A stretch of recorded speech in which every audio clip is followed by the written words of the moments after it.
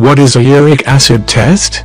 Uric acid is produced by the breakdown of nitrogen-containing compounds found in nucleic acids. They enter the circulation from digestion of certain foods, drinks, or from normal breakdown and turnover of cells in the body. Most uric acid is removed by the kidneys and disposed of in the urine. The remainder is excreted in the stools. If too much uric acid is produced or not enough is excreted, it can accumulate in the body and cause increased levels in the blood. The presence of excess uric acid can cause the condition called gout.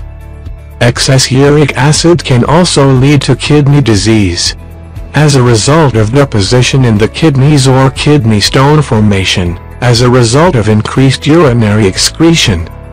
The accumulation of too much uric acid is due to either increased production, decreased elimination, or a combination of both. The uric acid test is used to detect high levels in blood when gout is suspected. The test also is used to monitor levels of uric acid when a patient has had chemotherapy or radiation treatments. Measurement of uric acid in urine is used to help diagnose the cause of recurrent kidney stone formation.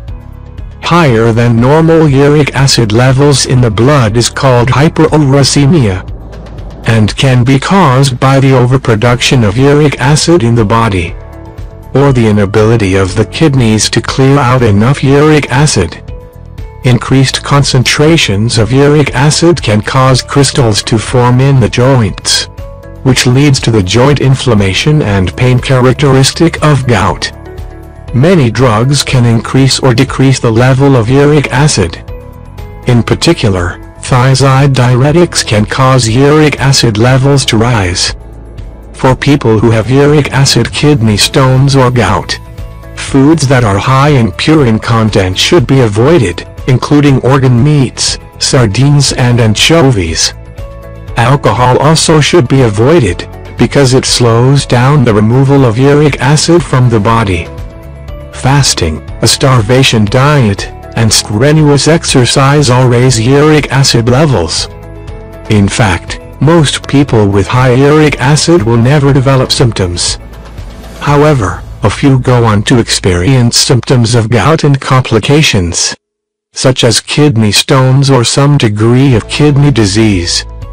People with family members who have had gout, kidney stones or kidney disease due to hyperuricemia may receive treatment even though they are not experiencing symptoms.